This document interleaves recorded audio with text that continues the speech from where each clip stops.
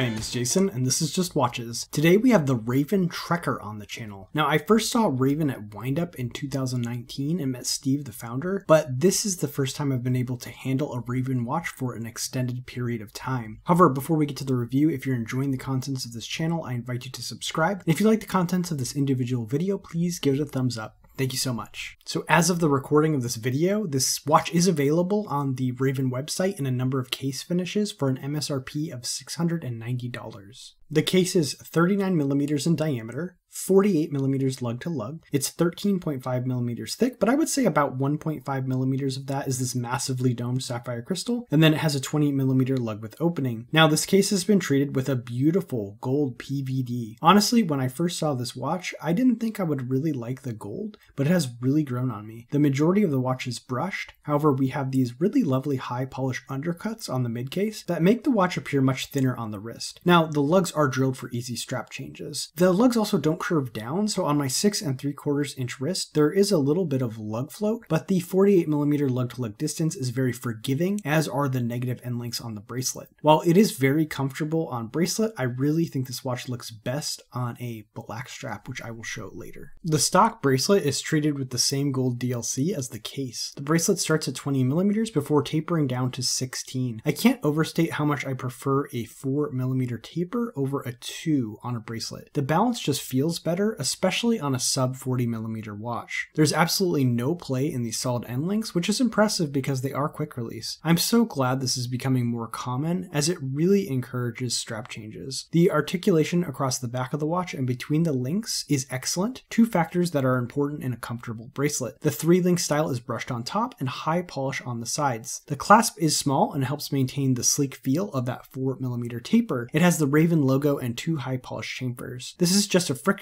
fit bezel with a safety catch, but the scissor is fully milled and we have 4 micro positions. Finally, sizing is accomplished with screw links, which is very convenient. The screw-in caseback helps to provide a whopping 300 meters of water resistance. The caseback isn't treated with the gold DLC, but you won't notice this on the wrist. The caseback features the Raven logo as well as information about the watch. I really like that the year of production is right here on the caseback. I think more watches should do this. It's a really cool data point. This watch is powered by the Miyota 9015, which is good. Above $500, I really like to see a Miyota, ETA, or Sellita being used. This is a hacking, hand-winding 28,800 vibration per hour movement with a 42-hour power reserve and a stated accuracy of -10 to +30 seconds a day. However, Raven does take the additional step of regulating their watches, and this one is keeping great time at between +6 and +7 seconds a day in the dial up position, and then +7 seconds per day in the crown up position. The screw down crown on this watch is massive at almost 8mm in diameter and 4mm in profile, and is also treated with the same gold DLC as the rest of the case and bracelet. The crown is nicely knurled, and the crown and bezel knurling match. The crown is also signed with the Raven logo. The threading and unthreading action is very smooth. I love big crowns like this. I think they both look cool and make winding and operating the watch so much easier.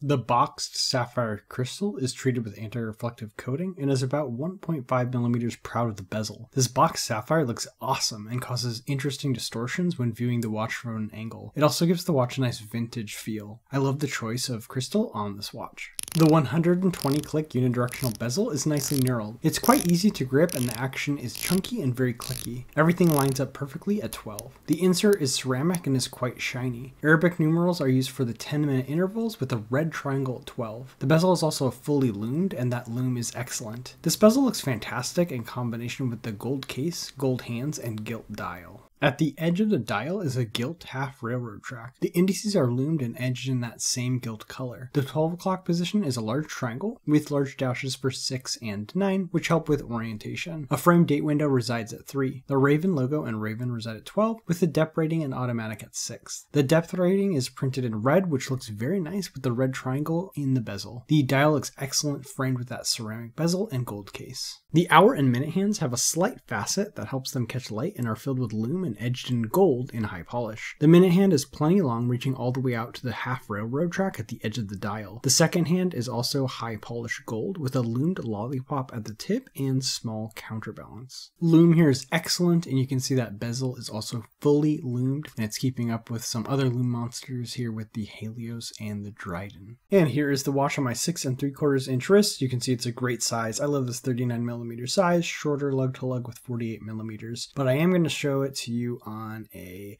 rubber strap, and I think this black rubber strap really elevates it. I do love the gold, but it's a lot of gold on the bracelet, and there's just something about this black strap here that kind of accentuates the rest of the watch and plays the gold down a little bit. So pros and cons, starting with the pros. Well, first, this watch has basically every spec you could ever want, save for perhaps a quick adjust clasp. Second, I love the boxed sapphire crystal and that massive 8mm crown. Third, the lume is excellent and includes that bezel insert. Last, I think the color scheme looks fantastic. While I don't think I would personally pick the gold one, I think they really executed it well. As for cons, I only have a few. The first is the clasp. The friction fit works fine, but I don't really like that style bracelet, and at this price point, other brands have started to introduce quick adjust bracelets, and I would love to see Raven do so in the future. The second is just the flat style of this case shape. I actually prefer watches with a bit more of a curve, but that's just because they tend to fit better on smaller wrists. As for comparables, for about the same price, you could check out the NTH Barracuda. The vintage black colorway has a very similar feel. You can see a review of that watch on my channel as well. For a bit less, check out the Steinhardt Ocean 1 Vintage Military. It has a similar set of specs, except you lose the quick release bracelet, and keep in mind it's slightly larger at 42mm. Finally, for a bit more, you could consider the Janot Silent Service, which I had a chance to review. It has similar retro vibes and an incredibly high quality package. So there you have it. The Raven Trekker 39. What do you think about this watch? Let me know in the comment section below. As always, if you're enjoying the contents of this channel, I invite you to subscribe, and if you like the contents of this individual video, please give it a thumbs up.